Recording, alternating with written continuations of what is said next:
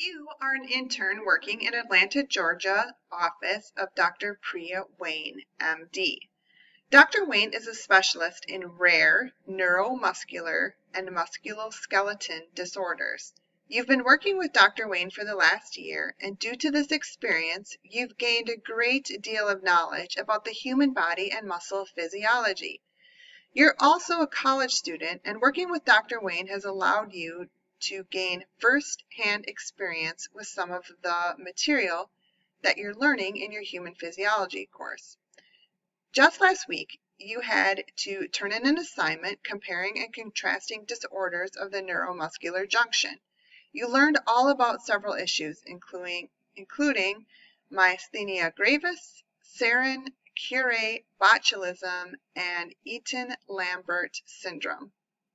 In this case study, you will use what you have learned about skeletal muscle contractions, the neuromuscular junction, and sliding filament to explain what might be happening in two different patients. We're going to start with Jeff Slater. Jeff Slater is a biochemist working for a biowarfare lab at the CDC. He is currently working on a project to develop a new neurotoxin and is using sarin as a model substance. Suddenly, while working, the lab alarm goes off and Jeff accidentally knocks a bottle of sarin over, and a bit of the liquid splashes onto his arm between his glove and his lab coat. He suddenly starts to feel dizzy. His heart starts pounding harder than ever, and he has shortness of breath. He feels incredibly sluggish as he tries to get to the exit. As he approaches the lab door, his muscles cramp up and he falls down and hits his head, knocking him unconscious. His colleagues from across the hall happen to see him fall and call for help. Jeff is given oxygen and taken to the nearby hospital, which happens to have a neuromuscular specialist. The sounding of the alarm turns out to have been just a routine testing of a new system.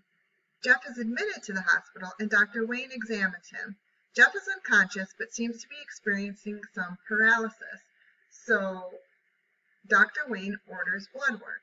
Results are listed below.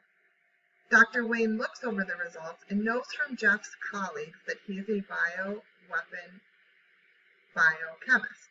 Dr. Wayne figures out that Jeff has been working on synthesizing or making a new sarin-like biochemical weapon and suspects Jeff has a type of poisoning that is similar to that of sarin, S-A-R-I-N.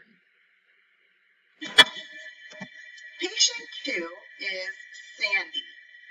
Sandy is a 25-year-old preschool teacher who has not been feeling like herself lately.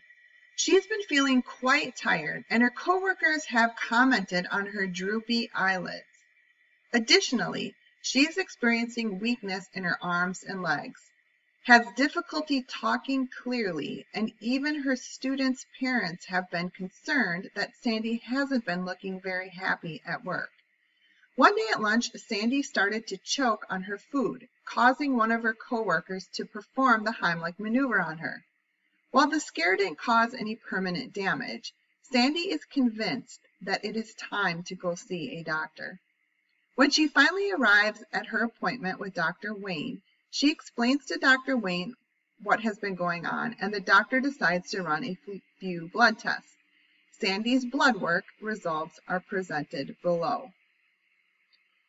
This case study involves comparing the symptoms and possible causes of both Jeff Slater and Sandy Thompson. So make your initial posts on the discussion board, questions that you have, things that you notice about each situation, how are they different, how are they similar, respond to another student's post, and then go back and finish the questions on the worksheet. Your discussion board posts are due by Wednesday at 11:59 p.m.